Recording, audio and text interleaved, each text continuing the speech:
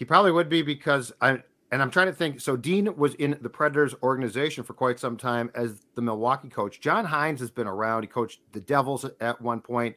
He's bounced around. I found that to be intriguing because if they're trying to find a coach with an assistant coach with NHL head coaching experience, that to me opens the door for, especially if Dean's not super tight with a person, that's interesting. That's the first time that you're going to have, because although he hadn't coached previously in the National Hockey League, when Paul Fenton brought Dean in to be behind Boudreau, it was an intriguing move because Dean was up and coming at the time.